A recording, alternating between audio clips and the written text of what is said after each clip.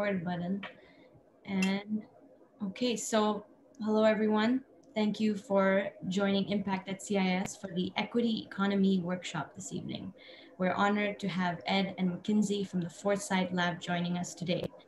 For those who are not so familiar with Impact at CIS, we are a student group that offers CIS students with support on impact-oriented projects while creating a space that nurtures integral leadership and creativity in order to build and sustain a community that thrives on transdisciplinary change-making. Our three pillars are salon gatherings, speaker series, and workshop events. Before we begin, just two housekeeping notes. This is a public event. We have people joining us from outside of CIS, and we are recording this event, so it will be available for the wider community and for those who are unable to be here today. So just to keep in mind that this is not a private event. If you have questions throughout the workshop, please use the raise hand feature. Ed and Mackenzie don't mind getting interrupted, so please don't hesitate. And our workshop hosts, Ed and Mackenzie, have designed tonight's workshop within the time frame of an hour and a half. However, all the material that they are sharing would usually be taught over the course of a semester. So although the workshop will end in a timely manner, Ed and Mackenzie will stick around until 7 p.m. or so if any of you would like to continue the dialogue or have any other questions. So that's it from me. I'm going to hand it over to my co-organizer, Carrie, who will introduce our workshop hosts. Thank you, Soumya. So I'm here to introduce Ed and Mackenzie tonight. And the reason being is because I first met Ed about 10 years ago when I was in my graduate program for business, getting a master's in business at Presidio Graduate School. And Ed was my teacher there for my final semester and capstone project. So that's where we first met. And Ed is the founder and the head of practice of the Foresight Lab, and there he leads regenerative design. He is working on a variety of very interesting projects, including with a variety of cities, including Ferguson, Charleston, Minneapolis, and Atlanta, on reimagining the police, as well as doing some interesting projects with FETSER, with the World Bank, the United Nations Development Program. He has a philosophy degree from UCLA and also a law degree from UC Berkeley. So we're delighted to have Ed here tonight, and I think you'll really enjoy his energetic, empathetic, and energizing way of presenting. And then his co-presenter tonight is Mackenzie Mako. She is the senior program manager also at the Foresight Lab. And she's working with a variety of interesting clients as well, including Kiss the Ground, BMW Works, BMW Design Works USA, the Fair Food Fund, as well as Suez Environment. And Mackenzie is studying right now environmental science, and she's hoping to move on to international diplomacy work after graduation. So I am delighted to introduce both Ed Quevedo and Mackenzie Mako for our workshop and engagement tonight. And I'll turn it over to you all. Thank you. Thank you very much, Carrie and Soumya. It's a privilege to be here. We very much appreciate the opportunity to share some hopefully useful ideas with you. How many do we have on the call so far? We have 10 total so far. Okay. In that instance, what I'd like to ask is if you would quickly go around the virtual room, popcorn style, which is to say, whoever wants to go can go, and briefly tell us your name and your program of study so that we can try and aim our remarks at the audience that we have. So with only 10 of you, I don't think that'll take very long if each of you take just a few seconds to say your name and your primary program of study. And Violetta has been kind enough to begin that by giving that to us already. So thank you, Violetta.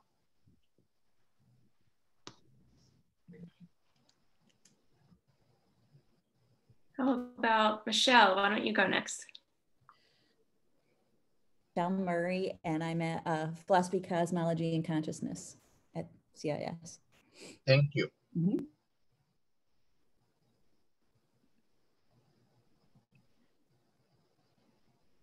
Whoever wants to go next can go, or Michelle, you can also just try calling on someone and we'll do it that time. Yeah, exactly.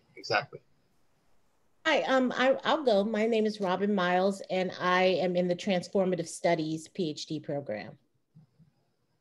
Thank you.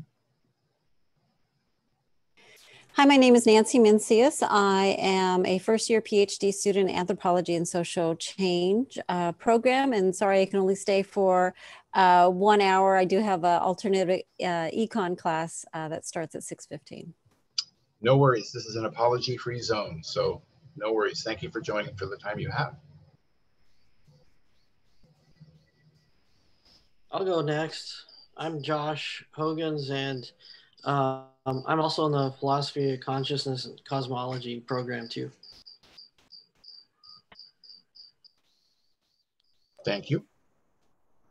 Hey, my name is Abir, and I studied in the philosophy, cosmology, and consciousness program. Wonderful. Thank you, Abir.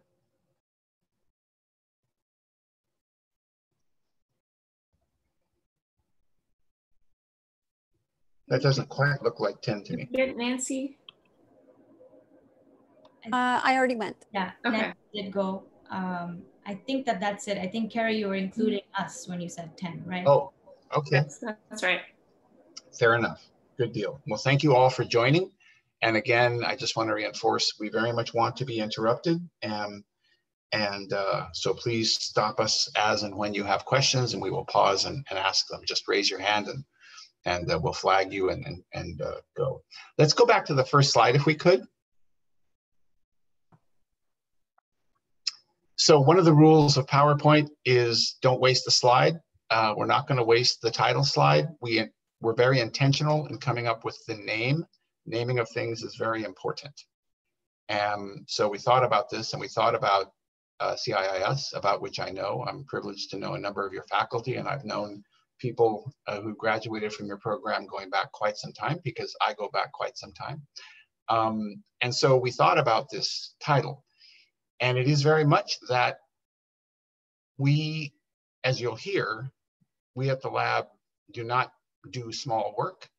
And we are possessed of the view that our duty as change leaders in the current system conditions that we find ourselves, about which I won't say much or we'll get diverted, must be about shifting the global economy at scale. It is not enough to work around the edges. Long has passed the time when it was sufficient to do innovation in small, interesting ways. In the early days of teaching sustainability, which I was privileged to be around for in the mid-90s, when sustainable development became a topic in progressive business schools, that was enough. As you will all know, that is sufficient no longer. And so building a global economy of equity, transforming it to deliver doses of justice and peace with every transaction, must be our work. And as we said in our call to this session, and as we'll repeat during McKinsey's conversation, that's the work, and that's why we use this title. So, good. Small scale would be sufficient if we didn't know that in 20 years, most of the ecosystems that support life on the planet are going to be gone. That is to say, unrecoverable. We've already lost fisheries. We're very likely to lose the marginal ecosystems like estuaries. And we're facing a situation where the upstream from estuary montane environments, rolling hills that sit between oceans and large mountains, will also be lost. We don't have a choice. Nature is looking at us and saying, this is a bad experiment. People talk sometimes about, oh, we have to save the planet. The planet is going to be fine. The casualty of our misuse of resources is going to be our species. So the time for small is gone. The time for dramatically large is on us, which is why we do the work we do in the lab. So I hope that answers your question. And if we go to the next slide, please. Hey, Ed, before you keep going, we had 2 other people join us. So I just want to give them a chance to say hi. Yes, please, thank you. If Firon and Emma could just say hi and say what program that you're in.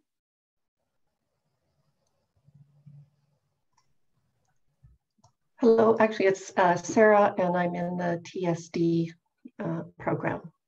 Thank you, Sarah.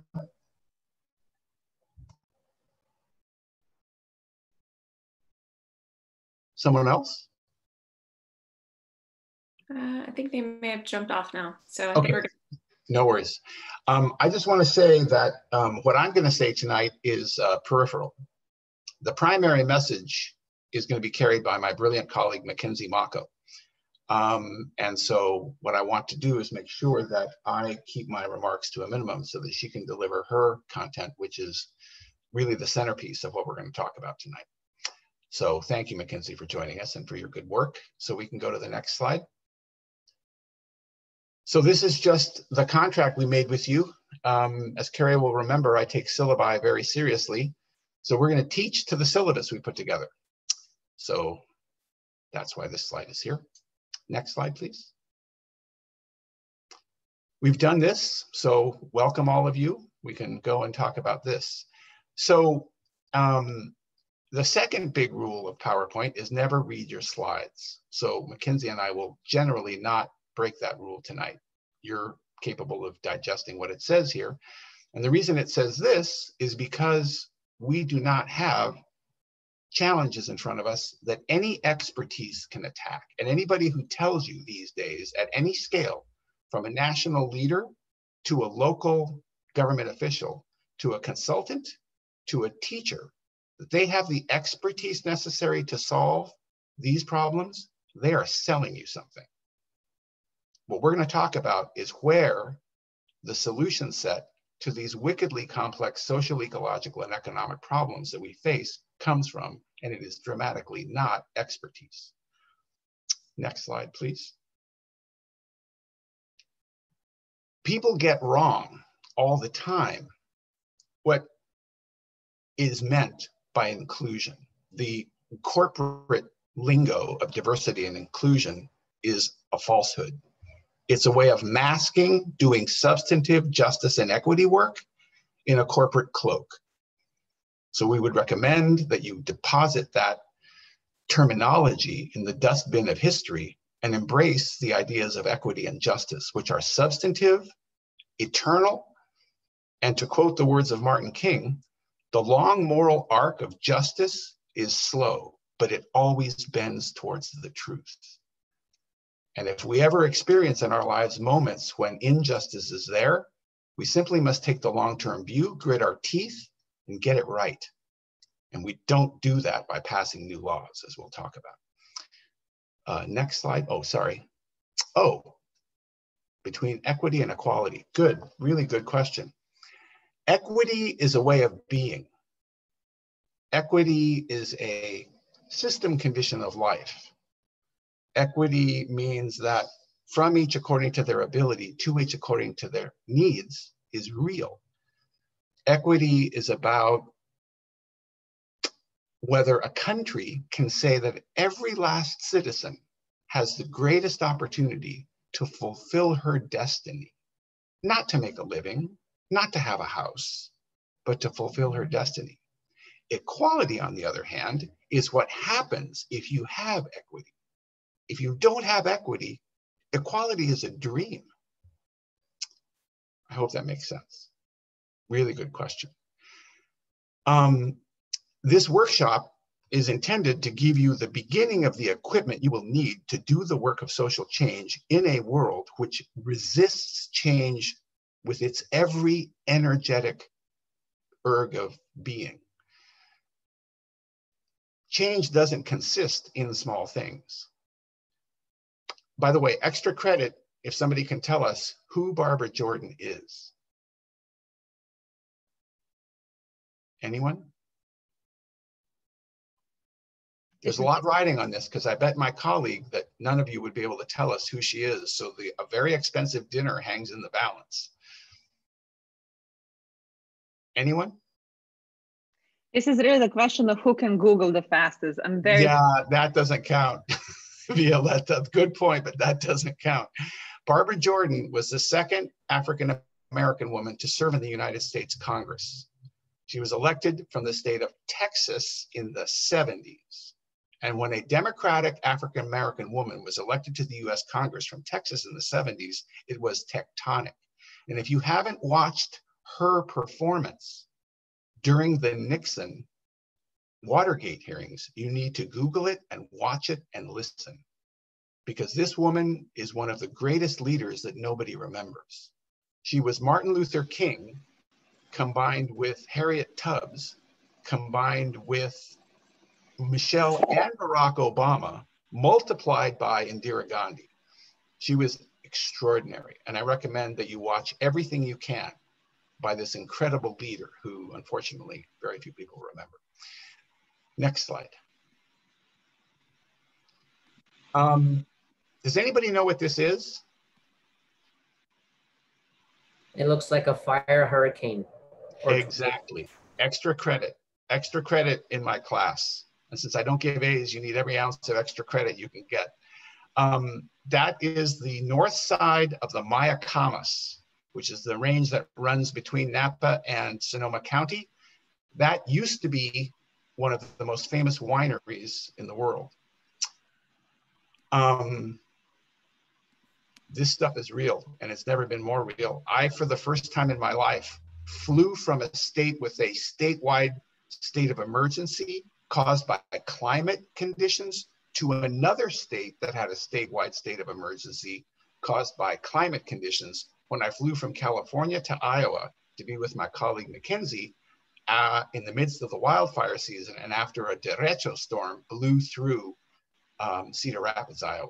This is some serious stuff that's getting very real. Next slide, please.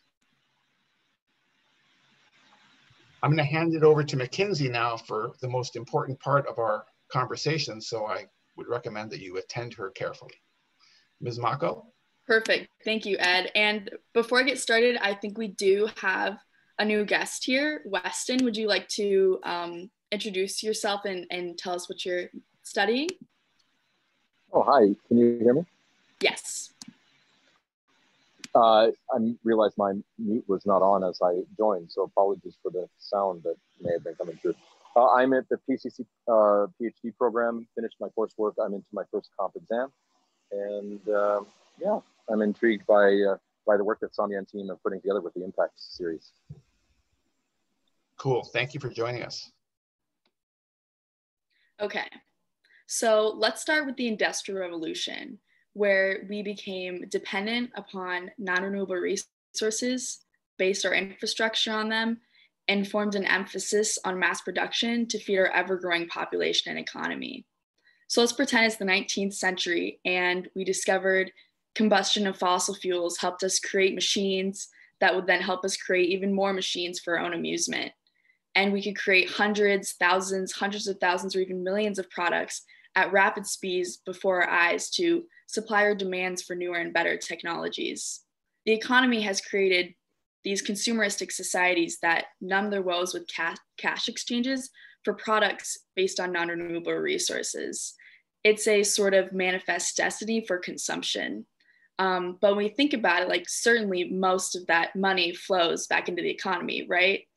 But if we think about it, it's not really a flow at all, but more of a straight line into wealthy pockets, investment accounts, and maybe even offshore banks. So the economy should make us more human, caring, empathetic, and well-off in ways that creates well-being, not only in our societies, but for the environment as well.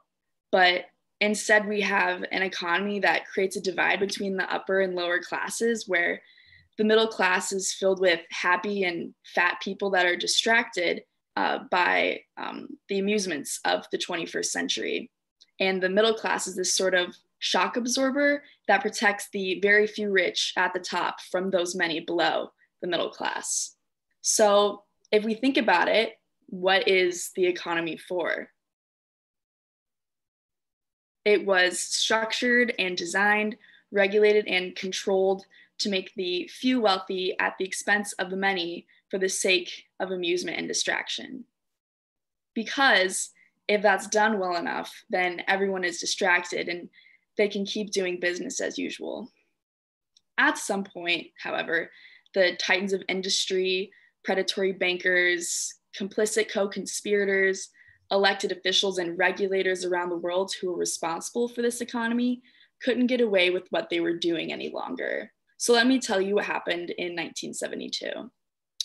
The Club of Rome, which was composed of policy and business leaders from around the world, were curious about this phenomenon and what was happening. They were seeing where economic growth led almost inevitably to ecosystem collapse and didn't understand why. They even saw this happening in developed and developing worlds. So they then commissioned a study for high learning institutions to bid upon to start this study, and MIT won the bid. The study was led by Jay Forrester, Dennis and Danella Meadows, and their 2 research partners alongside them.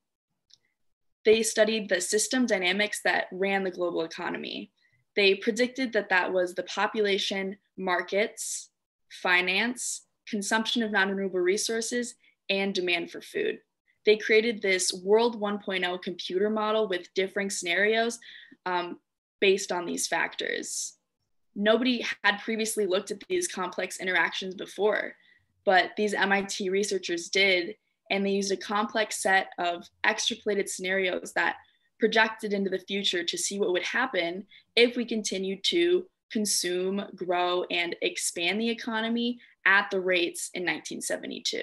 So this projection forward of patterns helped them create these difficult feedback loop graphs. Like they're like so tiny, like such tiny dots that have arrows going back and forth that you can't even zoom in and see what they say. It needs to be like broken up. It's crazy, the feedback loop graphs they created that show the positive and negative relationships between these dynamics. They then published The Limits to Growth in 1972 with their key conclusions. And Soumya, if you could please go to the next slide. Thank you. So I won't read this quote to you, but it was pulled straight from the book, and I'll give you a second to read it.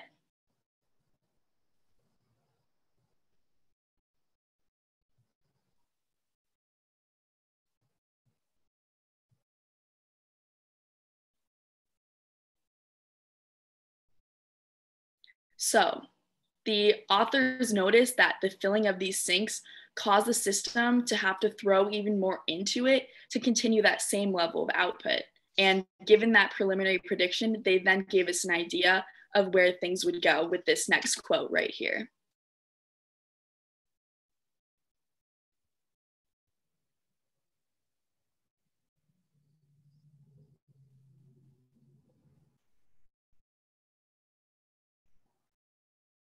So Meadows and Company saw that growth in the industry was unsustainable and our ecosystem would not be able to supply us and contain us for forever.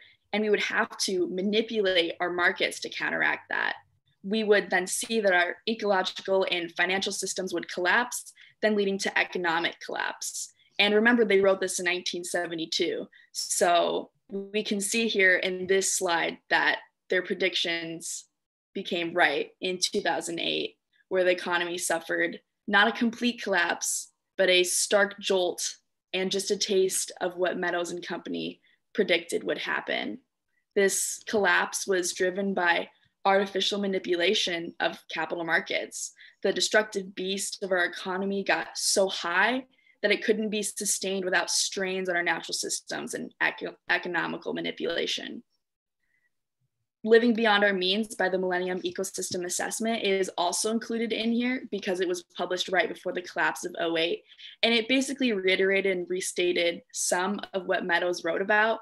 But in here, scientists examined the conditions of 25 major ecosystem services that support life on the planet and what would happen to them if we continued to neglect it. So isn't it great that we learned from this and changed our ways to prevent a repeat of this collapse, and we embraced everything written in 1972? Obviously that didn't happen. So let's think about this. I mean, if maybe people would have listened back then, we wouldn't have gotten to 2008's collapse and where we are today. But why is that? Why did no one listen, and why did nothing happen? You can go to the next slide. So we believe that this short quote in response to The Limits to Growth by Elliot Richardson provides a pretty good example of that. You can click through on this slide so that it builds fully, please. Mm-hmm. Yeah, the last thing should maybe be a picture. There you go, perfect. Oh, if you could go back, thank you. Let's let that slide build and just sit there for a minute so that you can absorb it. One more. There you go. Perfect. Right. So the people would not be able to understand what was in the limits to growth. And it was too complex for them to do anything about it. So they literally didn't. And this is where we are now. So there's good news and there's bad news. The bad news is it's only getting worse, but the good news is that there was an organization put together in 2017 to bring this issue to light once again, and that is the Foresight Lab. The reason the lab was put together and the way it was designed is to change all of this. We seek to be the leaders for those like you who are awake and see this issue and want to change. We believe we are the leaders in this field, and we were not only designed to get at the problem of horrible economical management, but also the catastrophic social justice problems our country faces today. We solve these very problems in a different way, and we were made to be a social change creative agency as well as a civil rights law practice. I will hand it over to our colleague Ed to talk about the skills we use in the lab that we believe will aid us in solving the world's most difficult social, ecological, and economic problems. But before I do that, are there any questions that I can answer for you guys? Violetta? Oh, good, you can see me. Thank you so much. Mackenzie, thank you. This was very eloquent and grounded in research. Though I have to object to the last quote, which to me comes across as blaming the victim type of approach. Mm-hmm. The mind of the people, says somebody who is evidently, by his very position, not referring to the community that he would associate himself with. So the minds of the people that are different from the position that he's speaking from, now he goes into unprepared to accept, and then political leadership that these conclusions would compel, in that sense, disregarding the political leadership with accountability that has created these conditions. So it's convoluted. It goes, you know, it's crisscrossing the lines of possible transformation, and more detrimentally, it's putting the blame on those who A, might not have recognized accountability for bringing about the conditions, and B, might not have, you know, accountability for moving ahead as the system describes, as Richardson describes. That's my commentary. I would pose it as a question if you would like to comment, especially in terms of the trajectory of your presentation so far, which is, it was bad, it's been so bad, here is what we envision as solution. Because if solution is along these lines, then we need to clean up the lines. Thank you. Mm-hmm. Yeah, that's a really important point. And I mean, before I answer that, I bet Ed looks like he's jumping out of his seat to answer that. You do? Oh man, Mackenzie, I don't know how you do it. I will say a couple of things and then I would welcome your feedback. Okay. This is why I love CIIS. I mean, that is a brilliant intervention, Violetta, and I don't say those kinds of things lightly. As Carrie will know, I'm very cautious with my praise and easygoing with my criticism. You are right and you are wrong. You are right for every reason you said. I think I would offer a thought that maybe there's something, because I'll give you a bit of context. This gentleman was one of the most brilliant, selfless leaders this country has ever had. You might know, if you remember your history, that Elliot Richardson sat at the top of the Department of Justice at a time when Richard Nixon thought he could get away with virtually murder in this country. And Elliot Richardson was the first man to stand up and say, I'm not going to fire the special prosecutor. And so Richard Nixon fired him in what came to be called the Saturday Night Massacre. He also served as the ambassador to the UN and did brilliant work there. And the reason his quote has purchase is because of the unique kind of democracy we have in the United States. It has never been the case in any movement of social conscience in the history of this country, from the revolution, which was the first movement of social conscience, to the current the current democracy that expresses itself on our streets around issues of social justice. None of those have been instances where the political leaders have led us out of the darkness. It has always been the case that the will of the people in this amazing experiment leads the leaders to make it impossible for them politically to ignore these problems. And that's why this quote is here.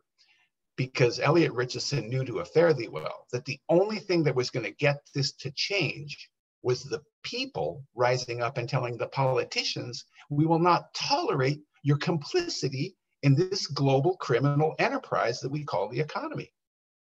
So, great point, absolutely right, but also a little bit of truth in it.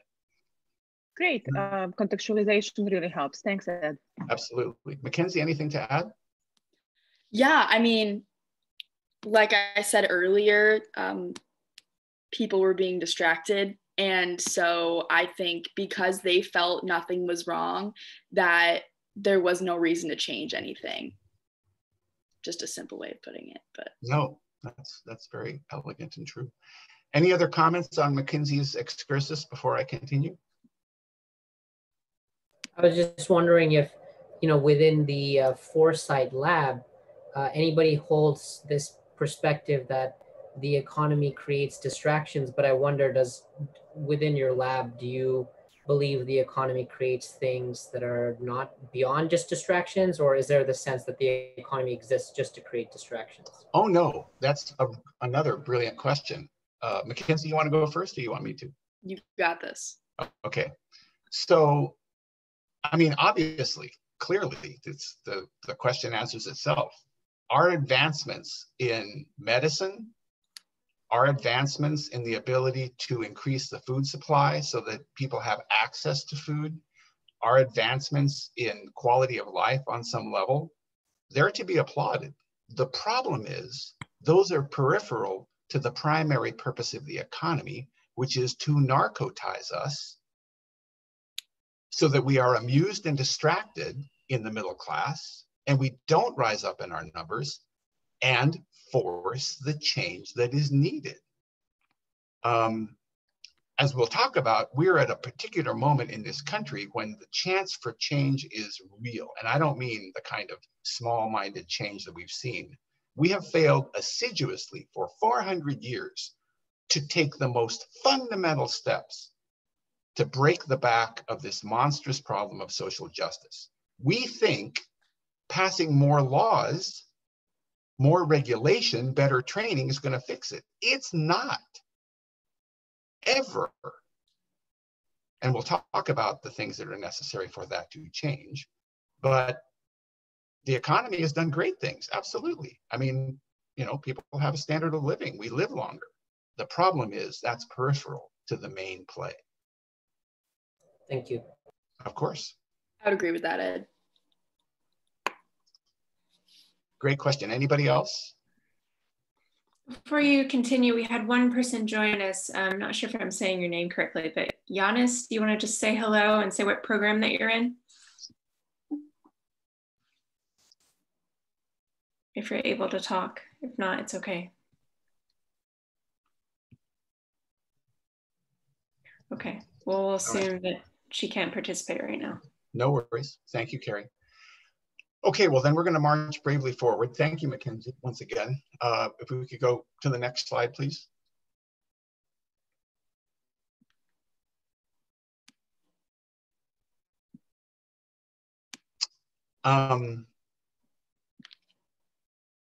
We have to give credit where credit is due. What we're about to talk about is derived from the work of one of the most singular geniuses of our century, who was also unknown. The gentleman on the left is President Santos, who is one of 6 South American presidents to win the Nobel Peace Prize. The first one, of course, was Oscar Arias. And if you don't know Oscar Arias' story, you need to look it up, because Oscar Arias single-handedly gave the Reagan administration the thumbs down during a period of adventurism in Central America. And at a time when the Reagan administration was doing its best to overthrow every democratically elected government in Central America in the interest of feeding our country cheap produce, Oscar Arias did something outlandish. He was the president of Costa Rica. Instead of doing what many other people were doing, which is build an army to keep the US out, he dismantled the army of Costa Rica in the middle of this nightmare scenario that the Reagan administration was running, and took all the money, it was a quarter of the national budget, and invested it in education. And he dared the administration to come for him.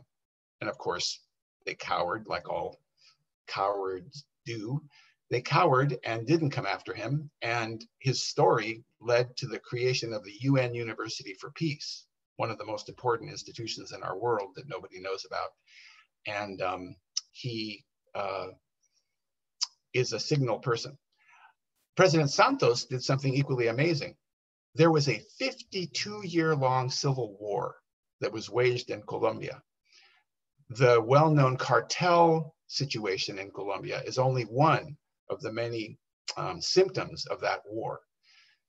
He put himself to the task of ending that. And he did it in part by meeting with the gentleman on the right, who is a simple, quiet, humble, avuncular man named Adam Kahane, who, as you'll hear in a few minutes, is one of the most important peacemakers the world has ever seen. And no one knows his story, unfortunately, at least not enough.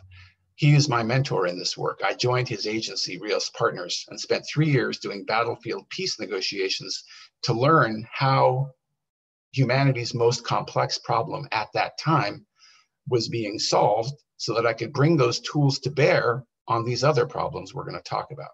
And I was privileged to sit at Adam's table for 3 years.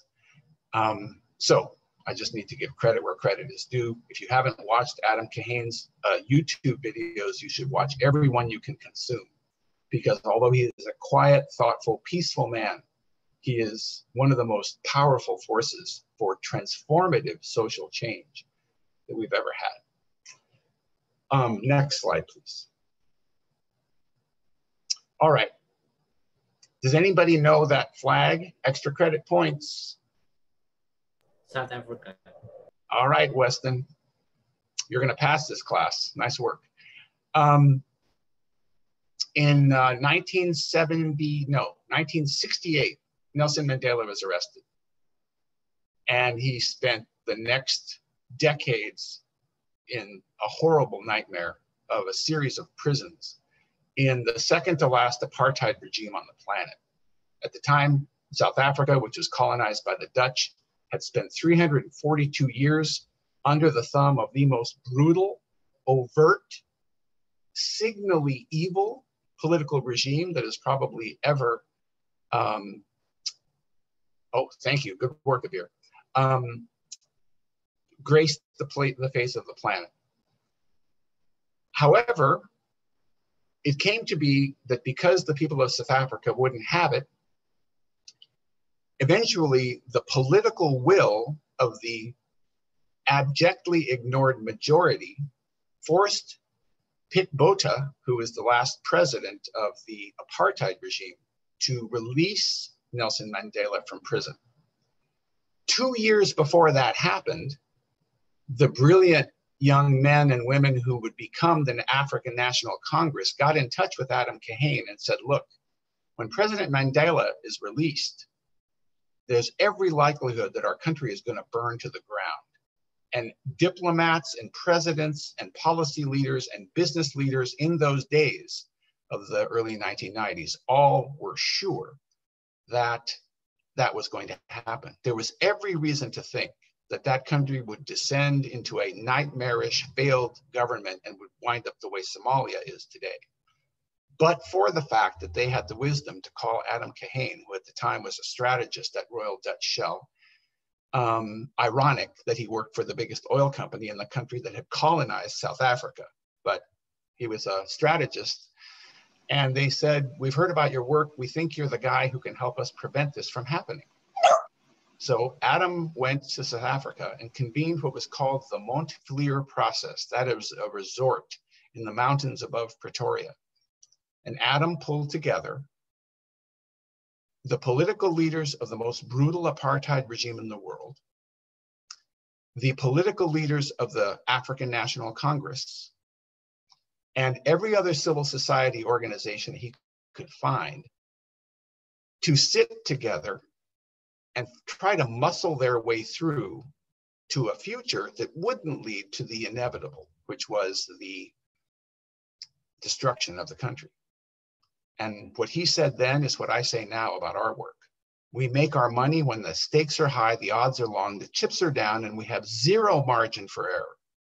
That, my friends, is the work. If you're not doing work in our time on social change, where the stakes are high, the odds are long, the chips are down, and you have no margin for error, you're not doing the real work. And that's the work that Adam took on in his quiet, avuncular way. In the next 2 years, led by Adam, the country formed a Peace and Reconciliation Commission to open up the wounds of 400 years of colonization and brutalization, and spent those years talking about it openly in forums throughout the country. 14,000 forums were convened, and they just listened for 2 years while Nelson Mandela was being prepared to be released. And when he was released 2 years later, an election was held. And those of you who know your history, or like me, were around then, will recall that it looked like the election worked. And a lot of people were like, huh, that's remarkable. It was more than remarkable. It was against all odds that a peaceful transition of power occurred. And I have to say, the African National Congress are no angels.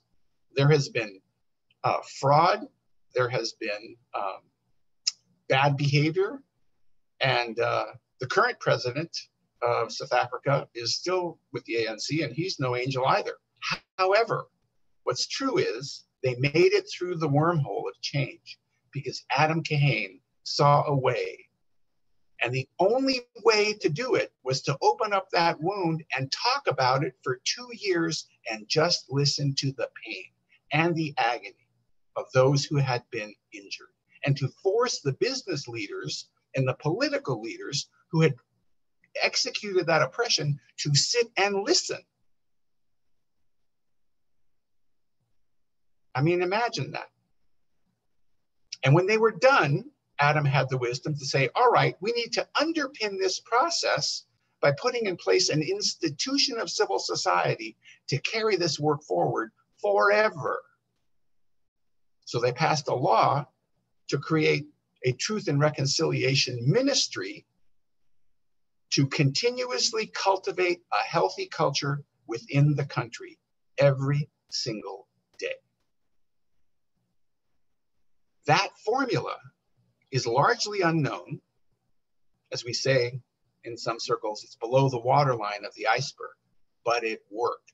And it is the only time in human history where that kind of system condition was unraveled successfully in a way that to the 60th percentile, because it's not a perfect world, created a future for that country. And as problematic as the ANC has been, it's been a pretty remarkable history. So that's the first application of these skills that we want to talk about. If we go to the next slide, and again, please, questions anytime.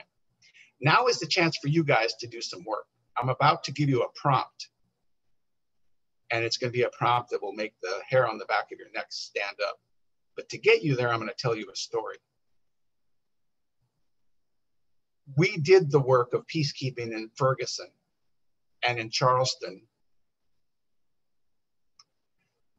It's always sort of hard to talk about this, but we did the work of peacekeeping that we had learned on the battlefields of Africa. When I just said to Adam after 3 years in Rios, I'm going to take this work home because my country needs it.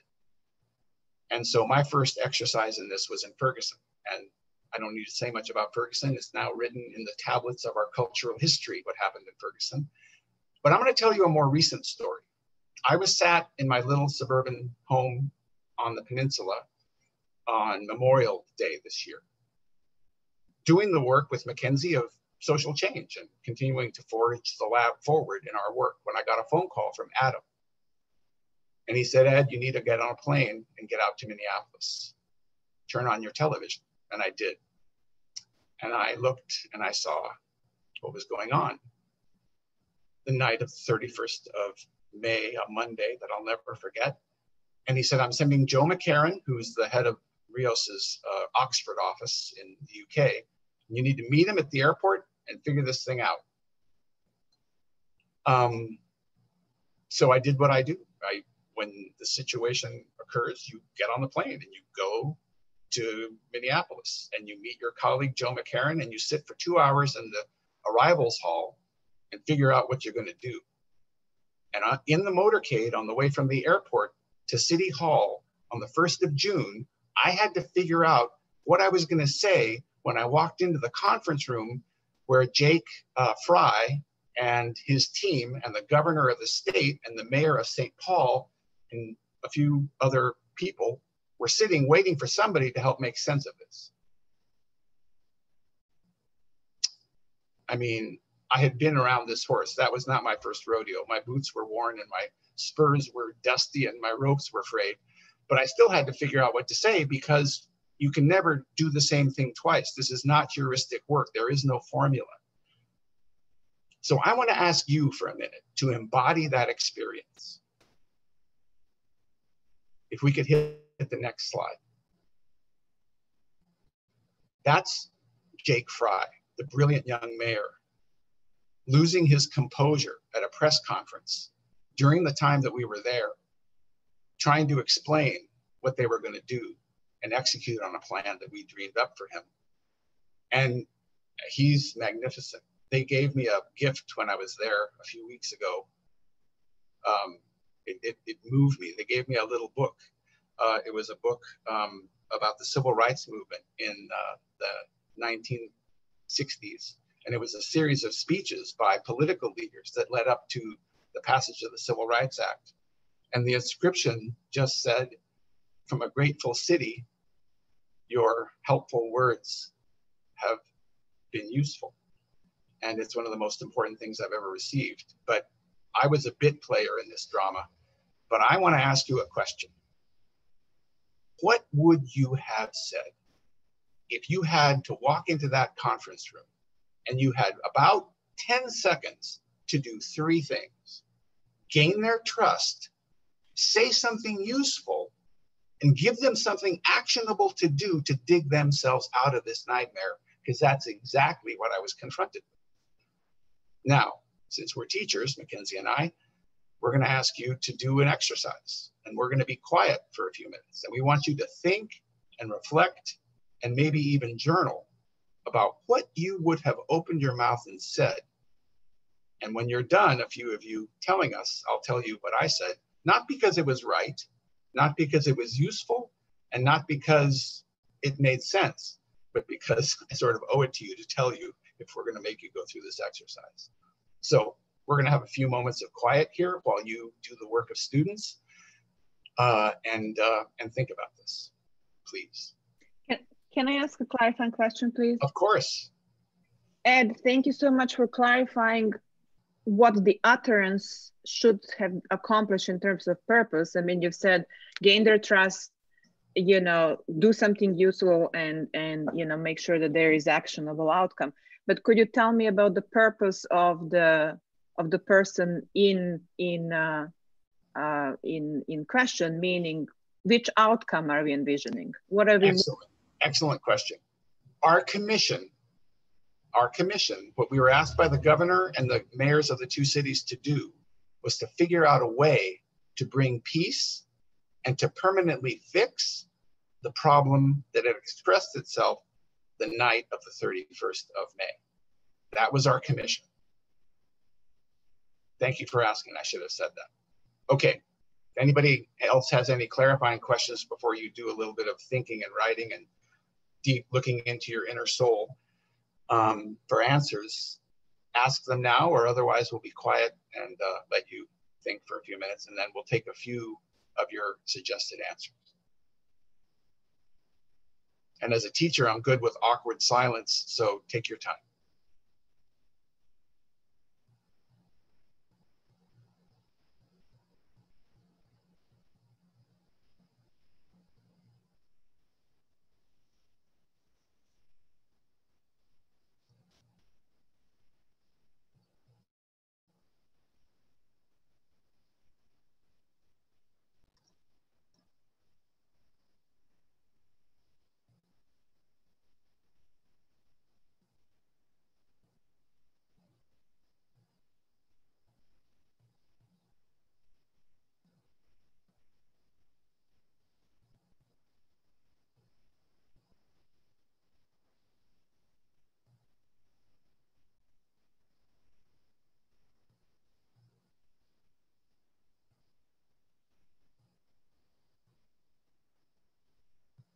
Okay, a couple more minutes here.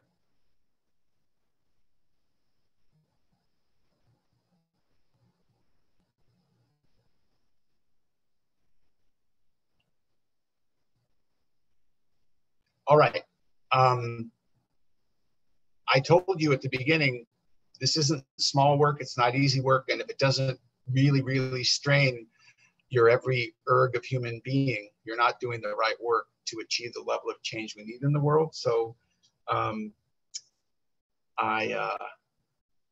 curious to know, does anybody have an answer they'd like to share? We would welcome it. And look, I'm going to be honest with you guys. There's no right or wrong answer. I mean, I don't claim to have any expertise, because the next time I'm asked to do this, I'm going to have to think of something else.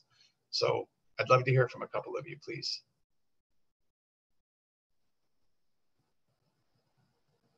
I'm not above calling on you, so, you know, we can do this the easy way or we can do it the hard way.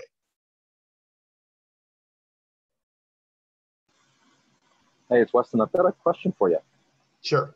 Actually, the first one was gain their trust, and did you not already have their trust because they called on you first to come in the door? That was, I sort of got stuck on that. Yeah, that's a great question. So Rios has a bit of a rep, and so does the lab. But what's true is, think about the situation. The trust got us the commission, but that meant nothing if the first thing we said didn't immediately start working, right? If I said the wrong thing, if I didn't hold that space well, if I put a single foot wrong on that first day, none of these people had met me or Joe. We were there on the recommendation of the governor, who happened to have met Adam at a conference. And Adam looked at his roster and he said, okay, we need an American, preferably a person of color. So he picked me. And we need a really good, experienced diplomat who's been doing diplomacy their whole career, which I haven't. So we sent Joe. So, I mean, yeah, yes, but that trust only got us into the motorcade.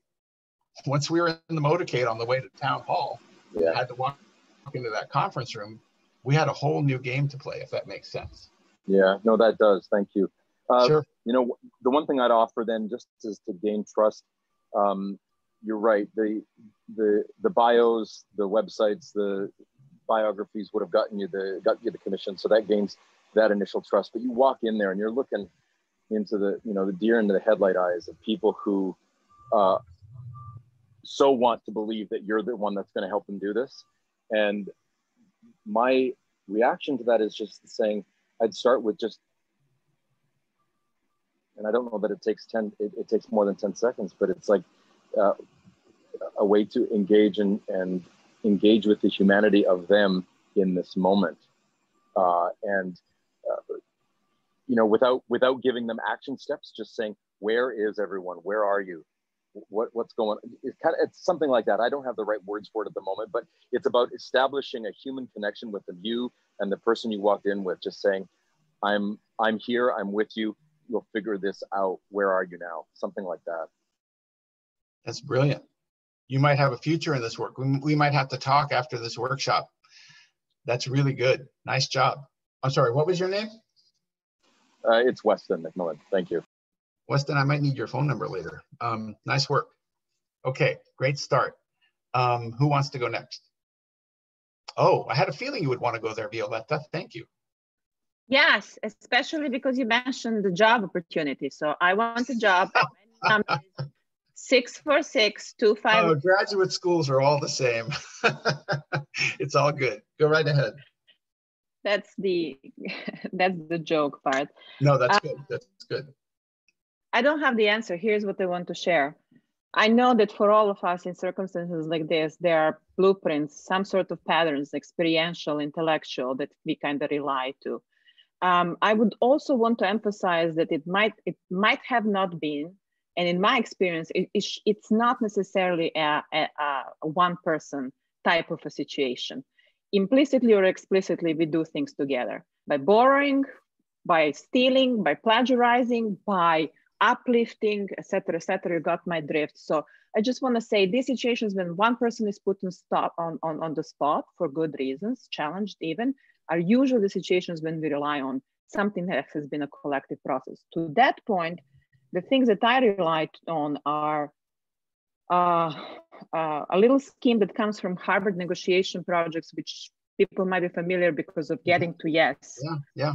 Which is about the power essentials of negotiations without giving in. Mm-hmm.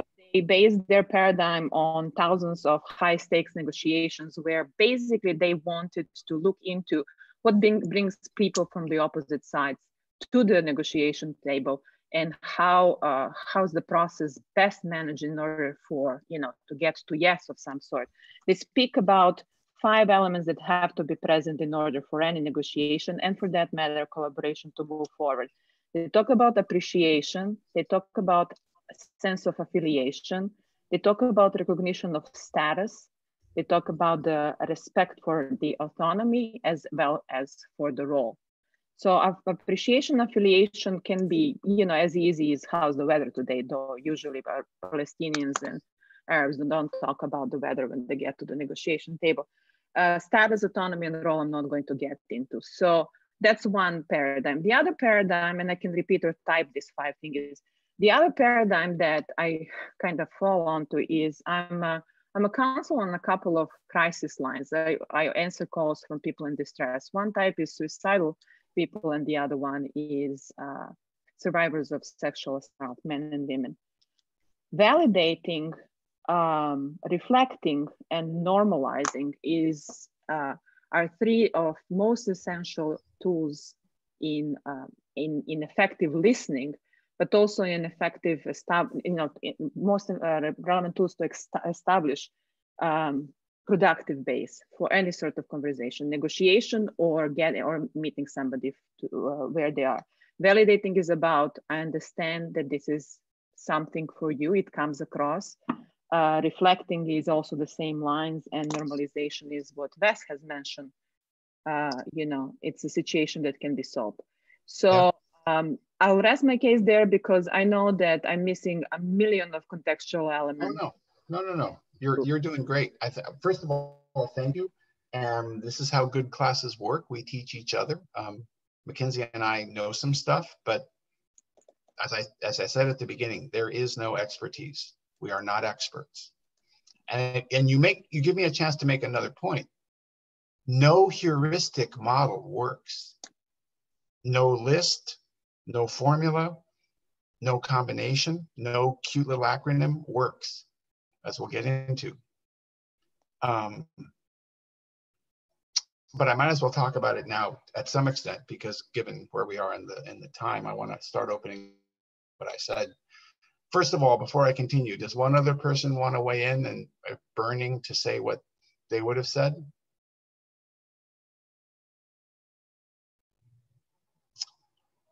I hear crickets and there are the tumbleweeds. Okay, all good, all good. There's no good beating around the bush, and this is CIIS, so I'm just going to tell you. One of the techniques is to channel the spirits of our ancestors. They live in all of us. And unfortunately, the Western world has scrubbed that away from us. But I come from a people, the Yaqui, of the high deserts of New Mexico. And I go to the high deserts of New Mexico once a year to channel their spirits, and they fill my head with noise, and it's a thing.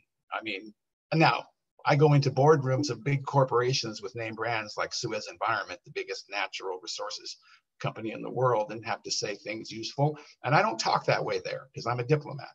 You meet people where you are, but I'm meeting you where you are, and I'm telling you the dead level truth.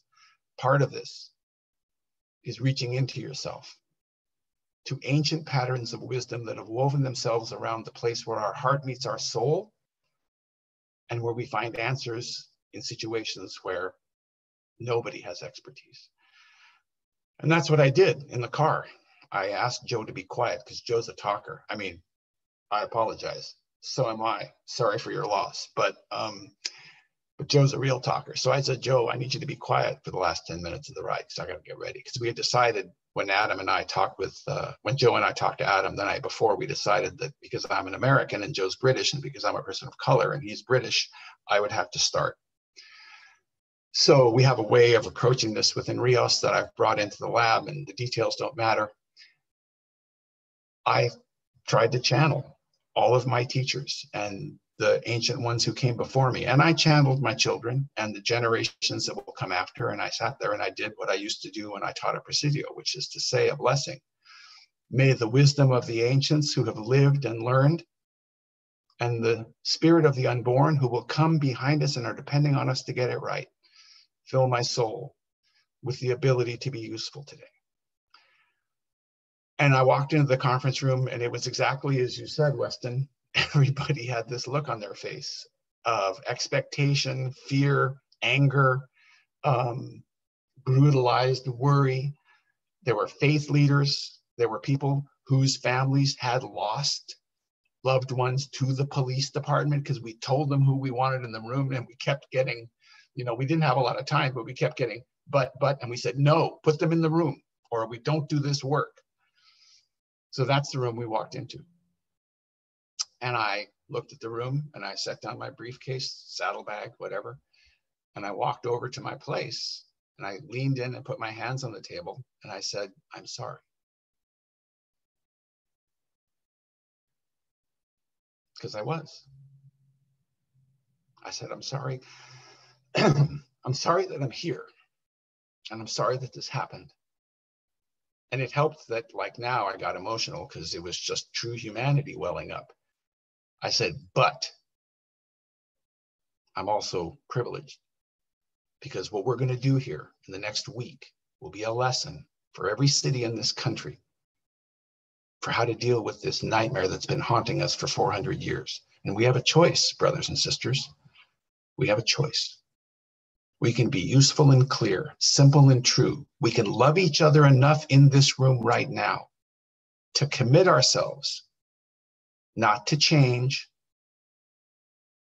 to commit ourselves not to small measures, but to commit ourselves to a degree of transformation. That means that when the sun comes up tomorrow, this city and its citizens and the family of this man have a reason to think things can get better. And they will if we do what I just asked you to do. So I don't know if that's right or useful or true or helpful, but it's what I said. And we spent the next 2 weeks trying to dig them out. And I won't give you more details because we have, what's the math, 21 minutes, Mackenzie? And we committed to finish. I will reinforce that we're happy to stay an extra half hour because we're only just starting this party. If anybody has any questions or comments at this point, I'd welcome them, or we can continue marching through our syllabus. Okay, where consensus equals the lack of sustained opposition, I will continue. I am just going to, sorry, I am just going to jump in. Yeah. Typing, it just needs to have it needs to have vibration of words and sound, but that was absolutely beautiful. The energy of the emotion of what you sense there it's coming through at this end, so I'm feeling it, and I want to thank you for just this really simple, human, direct as V said, acknowledging, validating words. I'm glad this is taped because I want to hear that again, and I'm going to write it down. So thank you for that. It was beautiful. Thank you. Well, you're very kind. I will say that if it's any good, it's because of Adam and Mackenzie, because Adam taught me well for those 3 years, and he gave me everything he had. And Mackenzie and her brilliance inspire me every day. So from those who give to those who I shall pass this on to, if I'm any good in the middle, it's because of people like that. So thank you. But credit where it's due. Okay, let's continue. Next slide, please. So we're going to dig into a bit more detail, but I just want to comment. Was that Weston who just spoke? Yes, that was Weston. Okay, thank you. Weston, you raise a really important point and you help advance the narrative here, because what you felt there, that moment, that was not artifice. I relived the moment. Just like I asked you to, I put myself back in that conference room and revisited and reimagined those faces, every one of them. There were 24 of them. And that's how this work is done. There's a lot of context, as Mackenzie said. There's not just a class. We've written a degree program. Mackenzie and I have written a degree program, a 2 years Master of Science in Peace and Reconciliation Studies that we believe should replace the diplomacy techniques that are taught at leading universities around the world. And I'm just going to tell them, Mackenzie, the big play. Part of the reason we're thrilled to do this is because one of the things we intend to do, if Carrie and Soumya will give us permission when we're done with this, if this was any good, we intend to approach the administration of CIIS and present them with this proposed course of study in Peace and Reconciliation Studies, because we think CIIS is a place where this could and should be taught. But that's for another day. I offer that to you only so that you know the thoroughness with which we thought this through, and it gives context to these case studies. So we can go to the next slide. So let's talk about a company. We've talked about the hardest, most brutalizing edge of this work. Let's shift the focus. In 1996, this was the most successful, profitable, well-respected car company in the world, and they were the only independent car company that was still owned by a founding family. 49% of BMW Group is traded on the DAX, which is the German stock exchange. 51% is held by the Quant family. And it was a pretty groovy company. And I grew up driving BMWs, and I'm a car guy, and for good or for bad, I mean, yeah, I'm no angel. I don't drive a hybrid. I try to make my impact in the world in other ways. But if you go to the next slide, I was sitting in my law office. I was with a big global law firm at the time, minding my own business, when a colleague of mine from the UK and a creative agency that I ultimately joined said, hey, we've been asked by BMW Group to do environmental management systems at all their manufacturing plants. They say they want to be the most environmentally responsible car company in the world, and they want to be able to measure it and report it. And this was at a time when nobody was talking this way. Today, I mean, I don't need to say anything more. But in 1996, car companies were struggling to meet the most baby step, horsey-ducky emission standards, except for one. So we spent 3 years doing that work, and we made them the most responsible car company in the world with their pipeline, which is the production plants. And we went and had a meeting with the CEO when we were done. And I want you to imagine this gentleman, tall, austere, 6'2", a shock of white hair. He had a PhD in nuclear engineering and a PhD in finance. And he was the head of BMW Group. He was the CEO. And a country lawyer from California who grew up in the barrios of East LA is in an elevator going up the building in Munich to talk to him. And I had a moment in the elevator where I'm like, how did I get here? And what am I going to say? Because what he had asked us to do after we were done with this first tranche of work, yeah, exactly. If he'd been a rocket scientist and a brain surgeon, I would have left the building. he said, okay, great, nice work. Thanks for that work, but every car company is going to chase us. What can we do that will make it hard for anybody to catch us? Which is a great question. So I got with my colleague, her name was Andrea, my number 2 at the time. And we went to Munich, and in the elevator on the way up, I said, you know, I'm going to make this guy talk about love. And she said, we're going to get fired. He's a German engineer running a very successful car company. We're lucky to have gotten this far. I said, nah. She said, what are you going to say? And I said, I don't know, but we got to talk about love.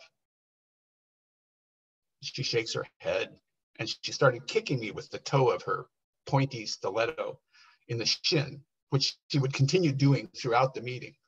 We went into his office, and he's got this gorgeous office with a view of Munich. And I don't know how many of you have been to Munich, but it's one of the world's most gorgeous cities. And it was a crystal clear spring day. And he was thanking us for 3 years of good work. And it was good, hard work. And we did some good stuff. But he said, it's not enough. Everybody's going to catch us. Volkswagen, Ford, they're all going to chase us. We want to get ahead so far that they can't catch us. And we said, easy.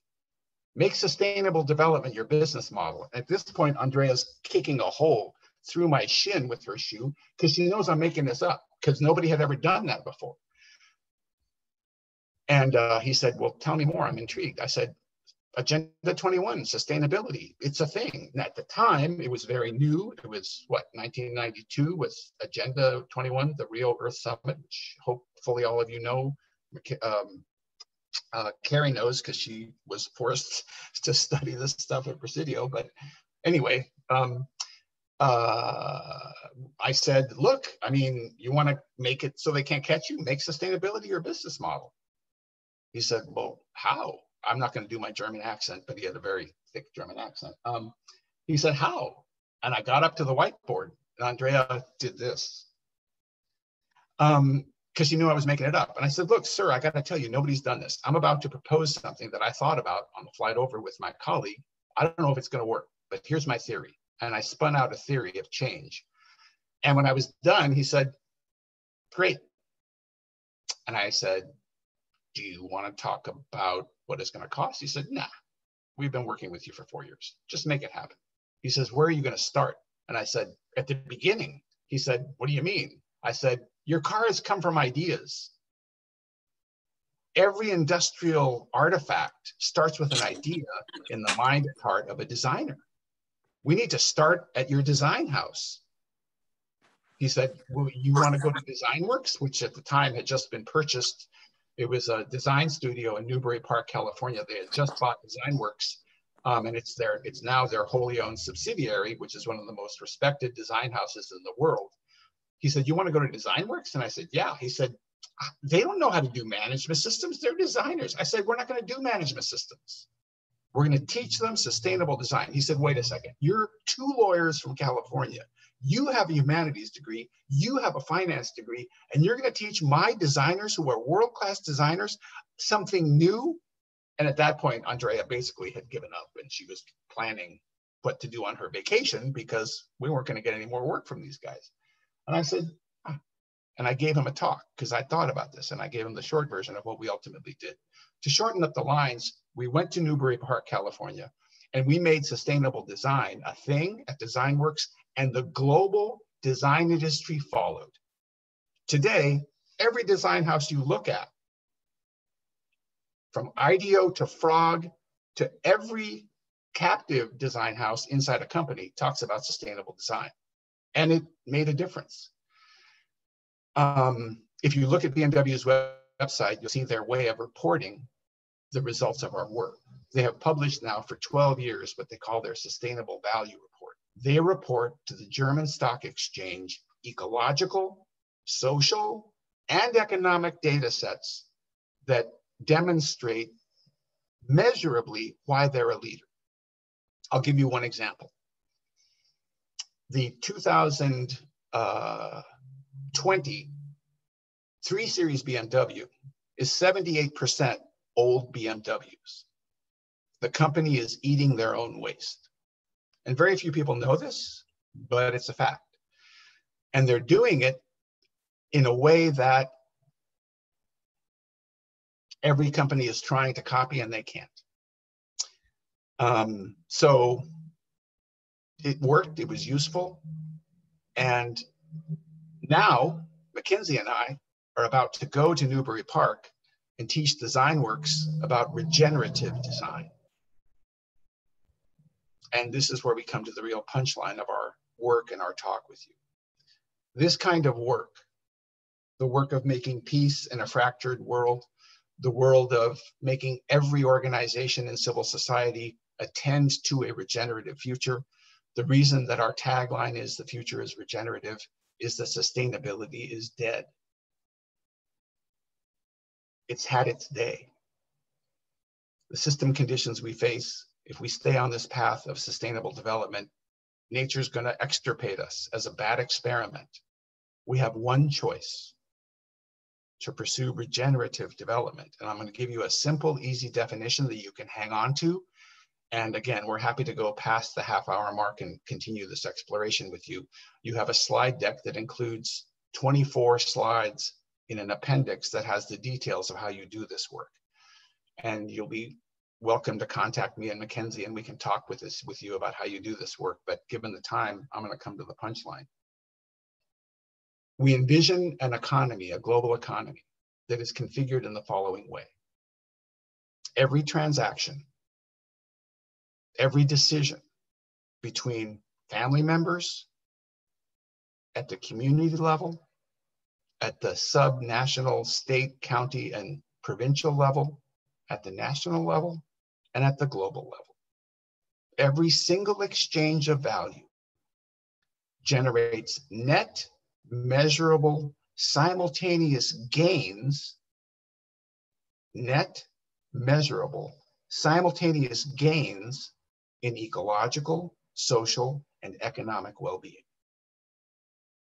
If every transaction or decision of every institution in the global human civil society generated net, simultaneous, measurable gains in ecological, social, and economic well-being, not profit, and they're different, there's a chance we can jump through the wormhole, reverse gear climate change, solve our social justice crisis, and become not just what America has dreamed of in our Constitution, but what the global community said on the day the UN was founded. In the UN Charter, it says the following: for the purpose of the future and the children who will follow us, in the wake of 2 world wars, by the way, we commit this day to form an institution designed to make it possible to live peaceably,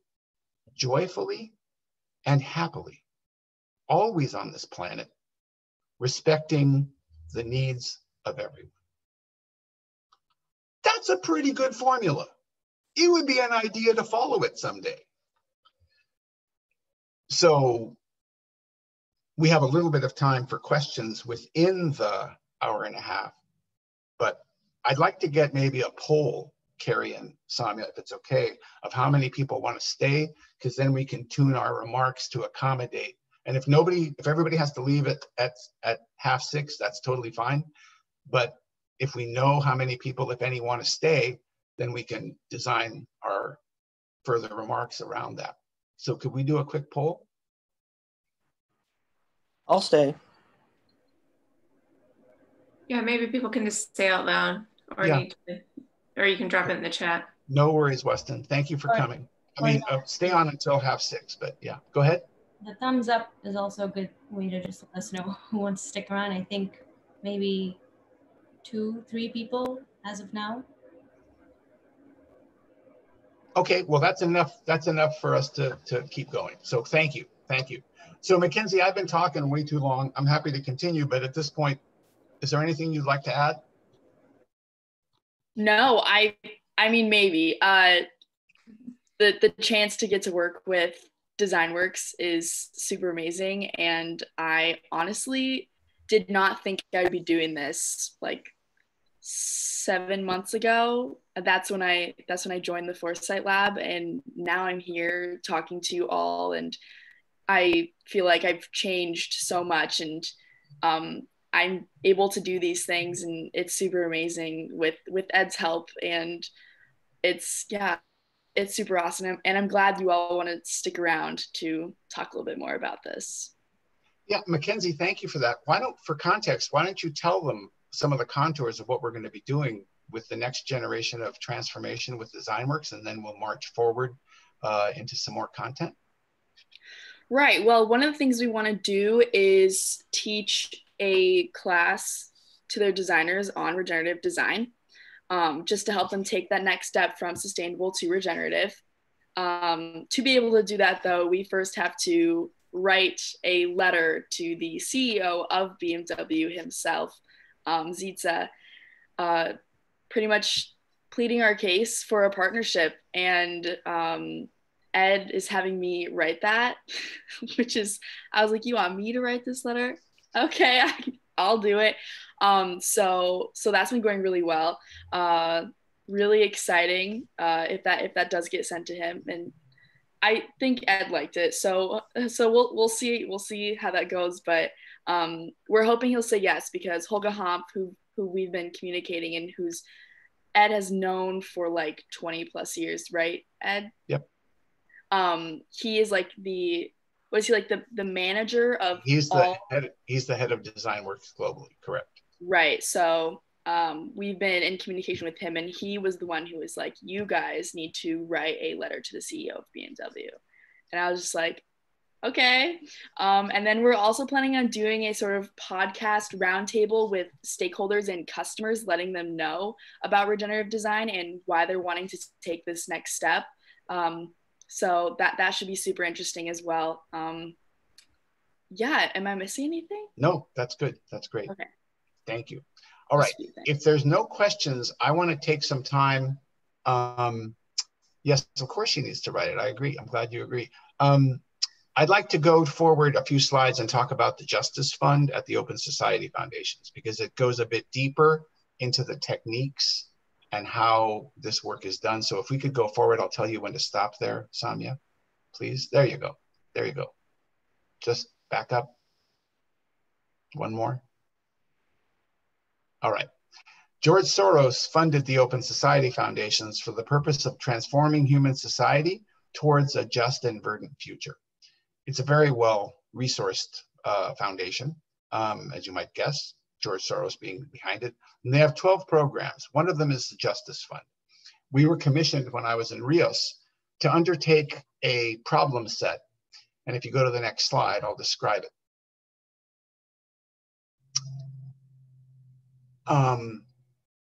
You'll know that this is a problem. So it's your job when you approach this work to have a take, to have a hypothesis, to have a starting place. The question is always, where do we start? And at about 3 or 4 minutes till 7, I will tell you how we're going to start to fix our national soul and address this problem of social justice once and for all, and stop failing at doing it.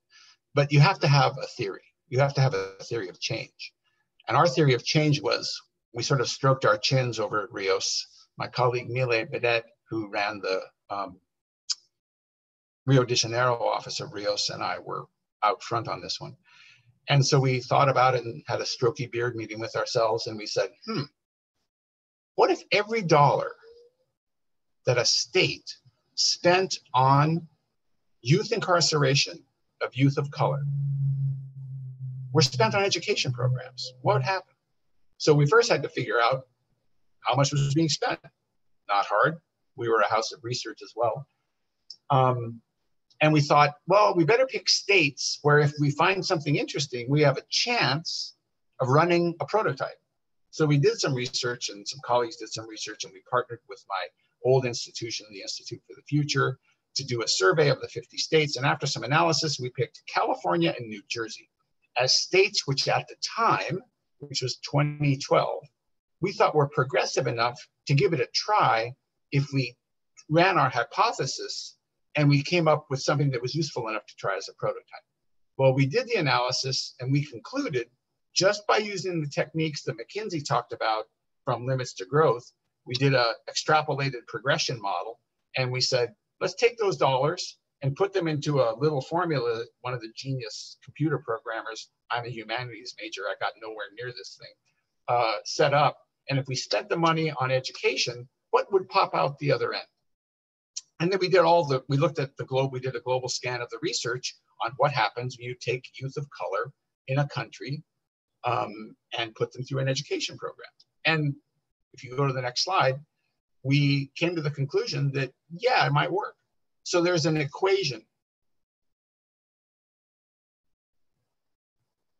The work we do blends 3 tool sets: complexity science, systemics, and diplomacy. The skills of these 3 disciplines are how we do our work. It's an evolution of Rios, which uses brilliant regenerative diplomacy, but we added systemic thinking and complexity to do Rios one better, which is saying something, since Adam is a genius and Rios does brilliant work. And if you've never been to their website, you should take a look. Rios.com.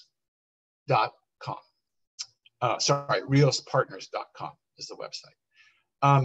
So we ran the equation. We took complexity, added systemics, multiplied by regenerative diplomacy, which is how you deliver a solution set.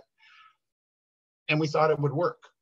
So we got in touch with the departments of corrections in New Jersey and California. And we said, you know, we've done this thing. And the Justice Fund is the kind of place where if you call the Department of Corrections in a state, they call you back. So the head of the program called, and we had a meeting with the head of the Department of Corrections, social justice groups, and other civil society organizations in both states. And we said, look, we have a theory. And we showed them what we had come up with. And the short version is, God bless them, they both tried it on a pilot basis.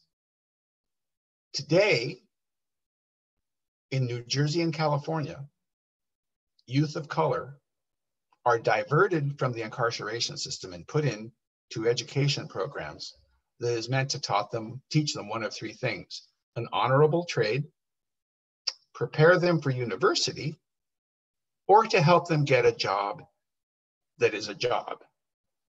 I mean, a way to make progress in their lives and earn a living. But the higher aims are to teach them an honorable trade or get them into university. Not everybody's made for university. We need to respect the honorable trades and create a situation where, you know, we can have a diversity of useful undertakings. Because we looked at the problem, you're very welcome. Thank you for coming. Because we looked at the problem every which way, we saw 2 risks in doing this. And they're the same risks you face every time you try to do cultural transformation. It's a simple formula. When you're trying to do more than just pass laws, when you're trying to do more than just do more training, when you're trying to do more than just frost a broken, inedible cake in a frosting that looks delicious, you need 2 things: political will and social knowledge. Every movement of social conscience in our history, and I speak now, forgive me, those of you who weren't from the United States, but I'll speak about the United States for just a moment, although we're all citizens of the world, hopefully. From the revolution to the exercise of democracy in our streets that we're seeing right now around social justice, the formula has been the same: political will and social knowledge. You've got to build those. That's a longer story. We'll get into some of that in the remainder of our half hour together. And again, thanks for those of you who are sticking with us. The political will in this instance came from telling the governors at the time, who were both very progressive and smart, this is going to help you with your demographic. There's a political case. But fortunately, there were also moral people. And we said it's the right thing to do. And furthermore, the data tells us, and our extrapolations say, it's going to work. The political will came about because they both have brilliant communication departments. So the communication departments and the departments of corrections collaborated. And in the event, they transformed their programs. And to date, 3 other states have copied, and they're sort of getting there, but the road is long. But as I said before, in the words of Dr. King, the moral arc of justice always bends back. And in the fullness of time, we believe this will propagate, especially if we can drop it into the national conversation. And we'll talk about the national conversation in a minute because of the moment that we're in. If we stop and take a pause and sit back in our chairs and remember what's going on outside of our doors and windows, it's rough out there. It's a time. And we're conscious that we're doing our work at a time when it's never been tougher to just have a life, much less do social and cultural transformation. So applauds to all of you for pursuing difficult PhDs at a time when challenging PhDs at a really good school, at a time when it's hard to just get groceries. So I just want to say that. Good on all of you. It worked, but I feel obliged to get into some of the granular detail since we've got you still with us. So if we could scroll forward a few slides, we're going to talk a little bit. Let's go on. We'll come back to that. Let's go on. All right. This is one of 3 skill sets, and we're going to talk a little bit about this. But before I go on, Mackenzie, we're going to talk a little bit about how the 4 of these work together. And this is relevant to the course you're taking, which you can explain to the colleagues in a minute. But after I'm done laying these out, I'd like you to talk about what it looks like to do this work with a patron. And without mentioning the names of our patrons, maybe you can think while I give this initial excursus about some of the work we're actually doing with some of our nonprofit patrons around this. And you can give some real tangible examples maybe of this approach that I'm going to describe, if you would think about that, please. All right, so there's 4 gestures in this rhetoric set. And we define our terms. One of the things that I used to love to do at Presidio that Carrie will remember is I would make students talk about their work and their life and the things they did in my capstone class without using the word sustainability, because it makes you inarticulate when you use jargon. I know I'm a licensed California and European lawyer who make their living generally on using jargon to confuse people and buy big houses. I'm sorry, that's a little harsh, but you know, I mean, lawyering is lawyering, especially in the United States. We should be forced to define regenerative development, which I did. We have a very specific meaning. If you're going to use a word repeatedly, tell people what you mean. It's diplomacy. Be clear. We learned that in 3rd grade. We use imagination in a particular way. We think about it as a unique skill. The imagination has to be honed, sharpened, refined, practiced, and nothing like a personal practice. And I can say that in this group, and all of you know exactly what I mean. Imagine if I'm in a Midwest aerospace company and I say, how's your personal practice? I mean, I have silvery antenna, I come from another planet, but here I can say, if you have a personal practice, you can refine your imagination. I recommend you do so and try to think about it perhaps in these terms. The idea of a plastic picture is simple. It's just a flexible picture that you can move around in your head. Obviously, there's a reason why cognitive scientists say imagination is the core of creativity. But there's more. Inspiration, we talk about all the time. What do we mean when we say inspiration? Well, we mean exactly this. You don't get inspiration when you breathe out. You bring in the energy, life, truth, and yes, moral justice of the world and our ancestors when you breathe in. And whenever we breathe in, we have a renewed sense of it's possible to live another few heartbeats. Personal practice. refining and honing the skill. Next slide, please. Some people call it going with your gut, a hunch. There's this wonderful word, inkling, which is a beautiful word. It kind of glitters across your tongue when you say the word inkling. I have an inkling this might work. Intuition. But it exists and lives in a particular way when you do this work, because we think too much. We are bound by our cultural constructs. These days, the hackneyed grammar that's used is, what's your privilege? Or what's the other one, Mackenzie? Unconscious bias. I mean, we got to be conscious of these things, and it's great. Unfortunately, there's consultants out there selling this stuff in a heuristic way, making money, not making any difference because it's heuristic. We know we're losing when this gets in the hands of consultants and they start selling it to companies for money. If that's happening, they're doing it wrong, which is why we don't do that kind of work. We're not consultants, we're creative agents. And there's a big difference. Intuition lives in a certain place where you drop the thinking, you let go of cultural constructs, and you become deeply human. And you feel, and you listen, and you're quiet. There were times during those 2 weeks in Minneapolis where I said, everyone be quiet. And it was awkward until they practiced it. There was one point on the third day we were there where we had proposed how they approach a certain press conference they had to have. And we proposed, because we're counterfactual, 180 degrees off of what they wanted to do. The details don't matter. We were arguing, which is the opposite of diplomacy. Diplomacy consists of one thing at the end of the day, colleagues: getting people who despise each other, who yesterday were shooting at each other with guns,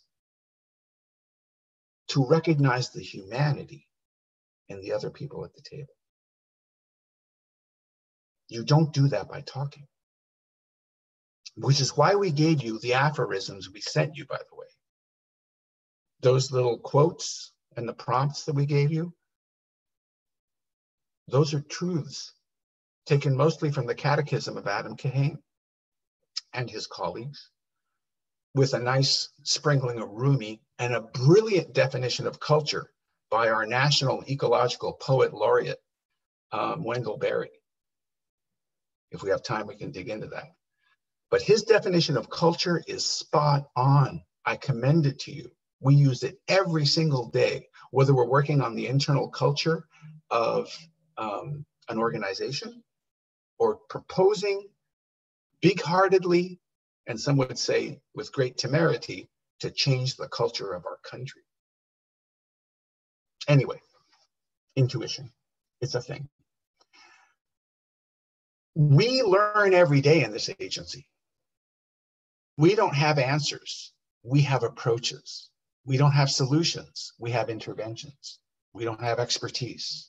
We have notions. We have useful starting places. For years, I've been talking about the 3 I's. Intuition, imagination, these are important. They're critical. And so is inspiration. But Mackenzie and I recently learned from a patron that there's a 4th I. And he's really smart.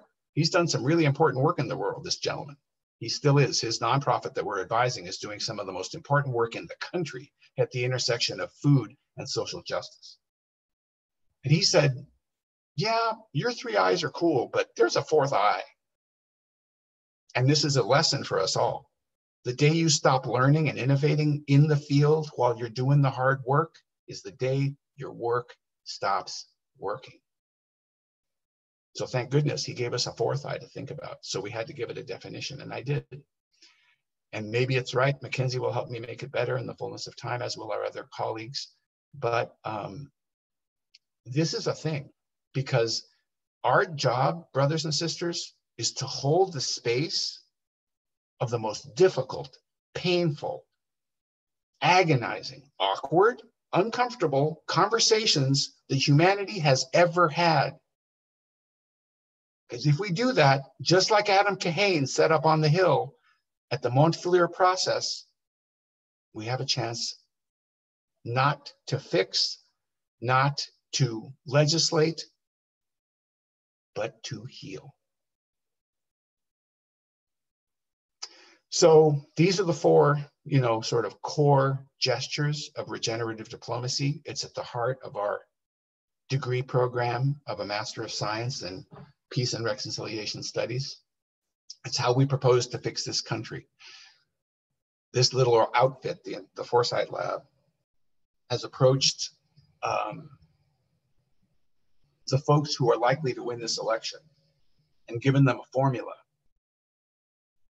to apply Montpelier again, to create a new national department in the United States of culture and heritage, to pass a law, to create a Truth and Reconciliation Commission for this country, and to open up the wounds of 400 years of everything from slavery to the othering of people who choose to live and love different people, to the way women are treated, to all the other social ills we have.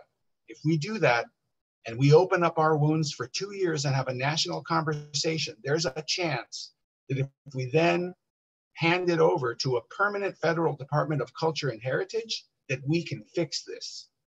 And if we don't do just that, there's every chance we're going to continue to fail. And I'll close by saying that the inspiration of the next generation, represented by all of you and Mackenzie, and the wisdom of our elders, that's everybody from Adam Kahane to those wonderful desert gods of my mothers and fathers that whisper to me in the early dawn when I'm out in the Sonoran absorbing the energy of our history. Those are the tools, brothers and sisters. Find your heart, find your history, open yourself to these ideas. The things we talk about in the hippie upper left coast that the rest of the country and much of the world don't get are the tools of transformation that stand between us and extirpation. And I just want to say a hearty thank you to one of my favorite and most brilliant students ever, Ms. Carrie Crisp, and her wonderful colleague Samia for inviting us. And again, I can never stop thanking Mackenzie Mako enough for her work and her inspiring abilities, and to all of you for listening. And with that, we'll close and just open the floor. And we'd love to hear in the next few minutes questions, comments, challenges from any and all of you. I've got some general questions, I guess, if I can ask. So before I decided to, come to CIS and learn philosophy in the PCC program, I did some, I was a neurophysiology researcher as well as a psychiatrist. I have an MD. And, something that is becoming apparent as I'm trying to synthesize not only what you're talking about, but also just, what I'm learning in so far at PCC as well is how to dispel some of the social fears, I guess, that, because this way of application,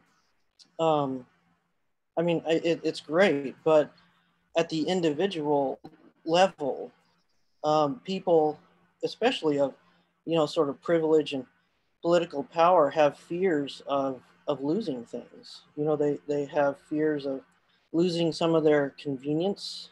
They have fears of losing possessions, maybe even territory. There's a lot of things that people, of privilege especially, have a fear of losing, which then kind of turns into the directions of their political votes and where they put their capital and things like that too. So what are some of the details that you might help dispel fear with? Wow, what a great question. Mackenzie, you want first dibs or you want me to go first? You got it. All right. You're gonna have to clean up when I'm done though. There's a philosopher. I can talk about philosophers. I have a philosophy degree. There's a bunch of philosophers in the audience. I love this. Mackenzie's boyfriend is a philosopher. I mean, you know, we couldn't be happier. His name is Humberto Maturana. He comes from Chile. He's one of these amazing, we're gonna send you a raft of readings afterwards. You don't have to write it down. Our catechism at the lab includes his brilliant book, Autopoiesis. So we're gonna send you a raft of stuff that you can think about afterward. Maturana is a polytechnic thinker, which is why CIIS is so excellent. You guys blend non-linear disciplines together to make brilliant degree programs. Maturana says that I was right in the elevator that day when I was with Andrea. Now, he doesn't say that exactly because he doesn't know me, although I would love to know him. But he says the following: only in love can we be fully human and release our creativity in ways that imagine possible futures yet undreamt of, which are required if we are to make our society human. Only in love. If you're fearful of anything, as you know, from am I going to spend too much on this grapefruit to am I going to say the wrong thing in this conference room after the terrible thing that happened on 31st May, if you're fearful, you lose. The game is over. If you proceed from fear and a sense of losing, the game is over. So my advice, the technique is twofold. I'm just going to be with Buddha for a sec. Surrender the material realities around you and find only your soul. This is all passing.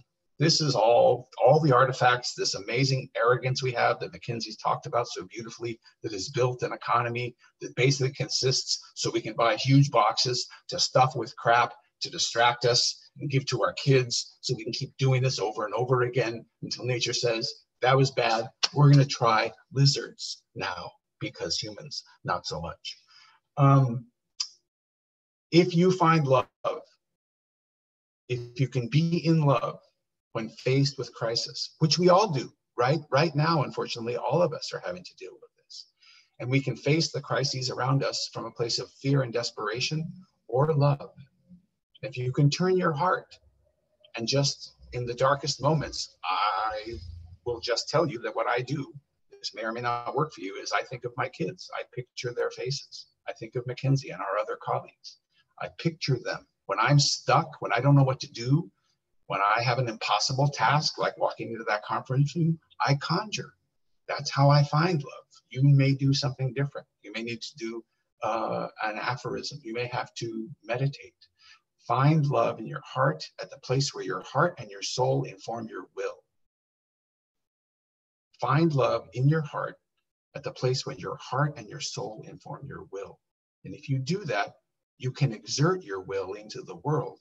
And you can hold space for the toughest conversations you need to have with a loved one, with a parent, or with presidents of two countries who want to annihilate each other, and find a way to imagine a future that nobody could imagine before you found love. I hope that's not too glib.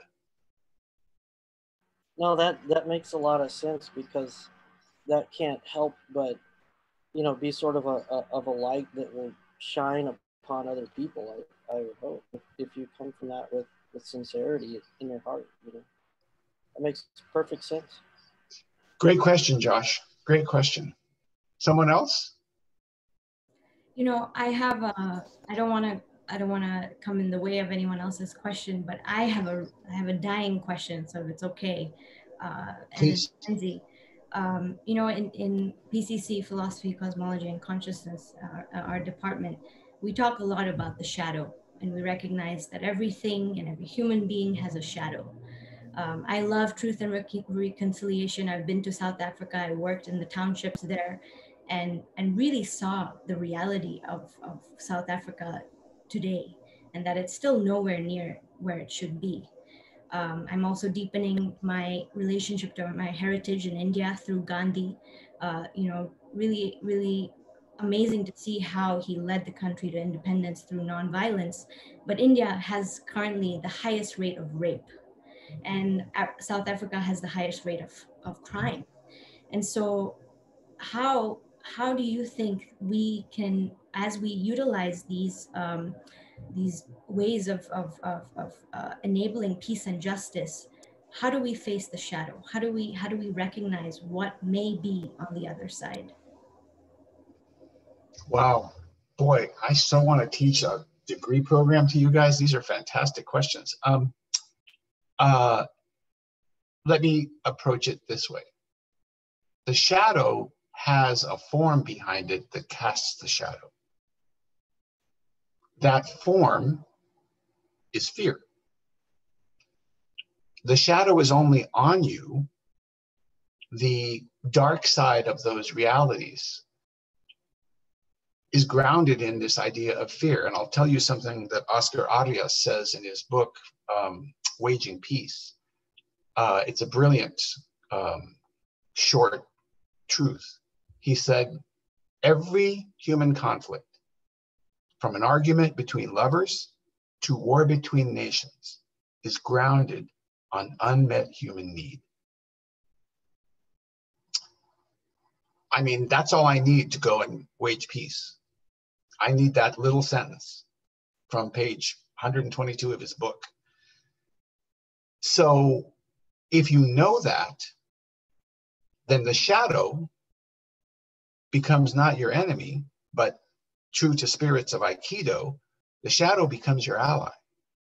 Because the momentum of the shadow, if used against darkness with a view to what's the unmet human need that's throwing that shadow, you can't erase it. It's not easy. It will take decades for India to address the problem of rape.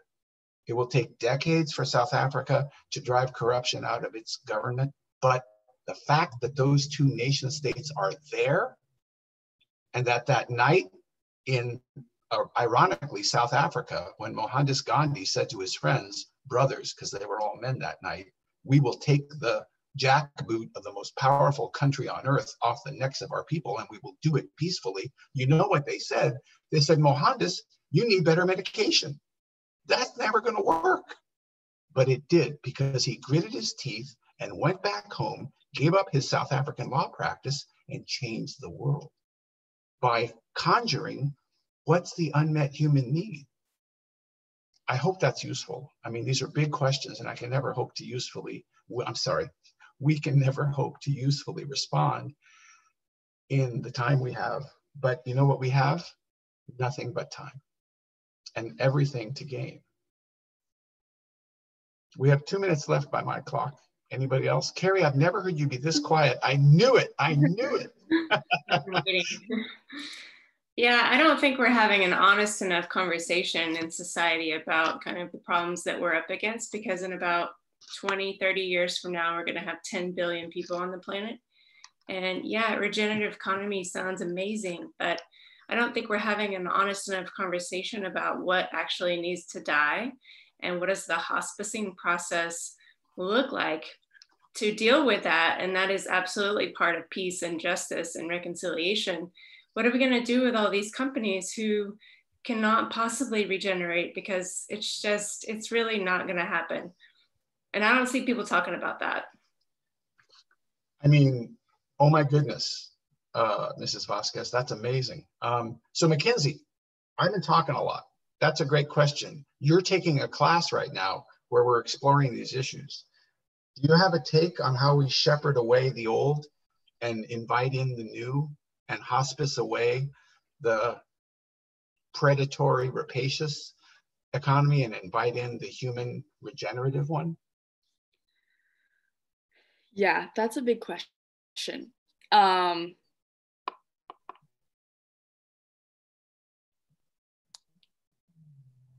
mean, you can't just do this work in one sector. It has to be cross-sectoral. So like agriculture, businesses, so like nonprofits, for-profits, NGOs, the government in and of itself, societal changes within your own household. It has to be everywhere all at once, which is a big task for sure. And it won't be done in a day. But I mean, I believe it can be done, and it needs to be done. Because that's a great start. Yeah, that's a great start, Mackenzie. I mean, the horrifying scientific reports that many of us in this group are reading, it's like we basically have about 10 years to figure this out.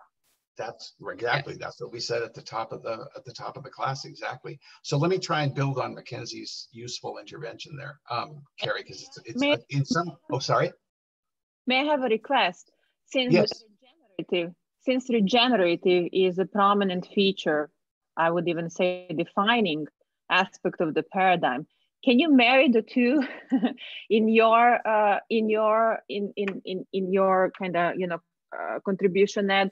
What I'm saying is, if Mackenzie is talking about sectors of change, and I always see them at the intersection of individual, collective, formal, and informal, and Casey is talking about, you know, hospicing, what needs to go, where does the regenerative aspect, granted, I don't know much, but you Oh, that's great. That's a great, yeah. How does the regenerative aspect fit within what two of them have just brought up? That's amazing, because that's kind of where I was going to go. So nice work.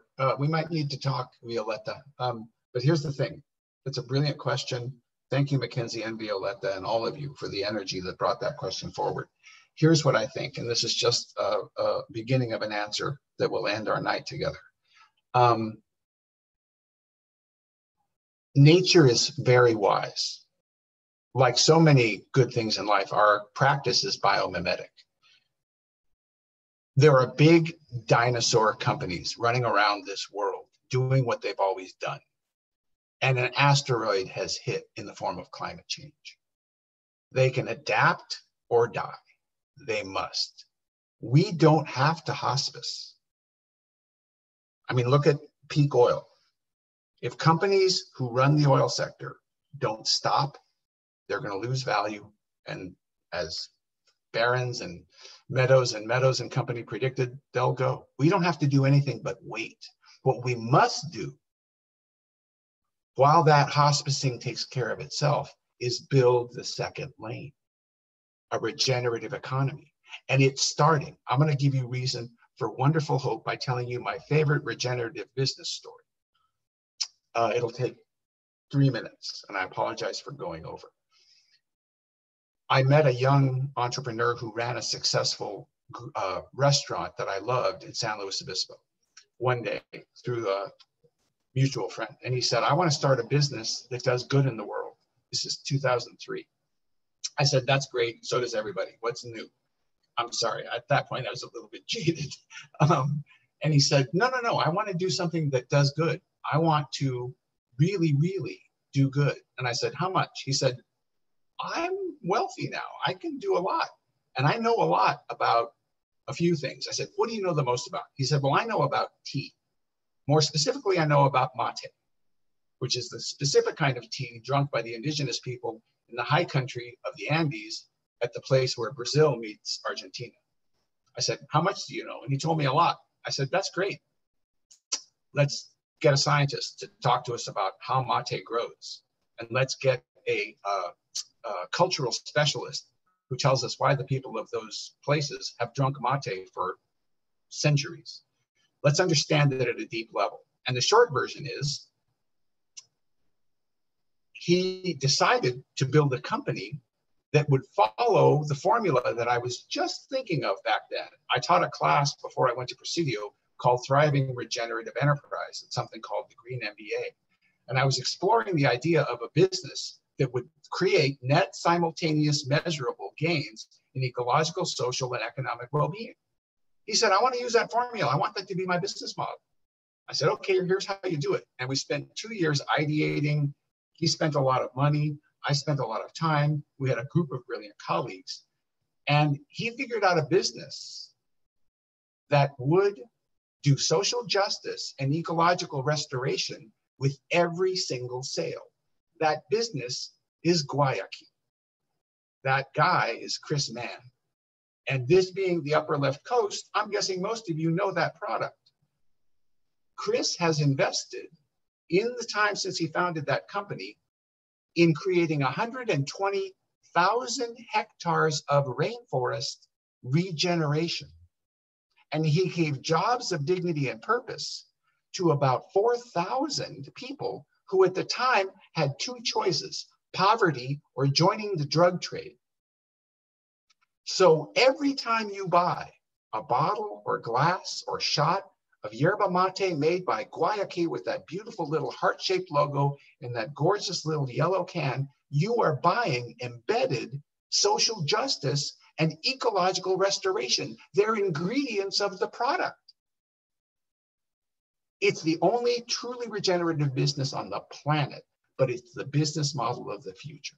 And as sure as we're sitting here tonight, sharing our time and energy and space and spirit, if enough companies follow that model, three things will happen. Boatloads of money will be made creating an economy that is regenerative. Social justice will be a part of every company's value prop, and ecological restoration will be a mandate by law. So I'm glad that we can end by answering Carrie's question in a way that responds to Violetta and hopefully gives us a reason for hope. And I'll just say a big giant capital N namaste to my colleagues and to Carrie and Samia and to all of you for your time tonight. Thank you, Etta McKenzie. Yes, thank you so much for joining us tonight. And thank We'll you. be sending you some follow-up materials. You all have a good rest of your week. Thank you so much.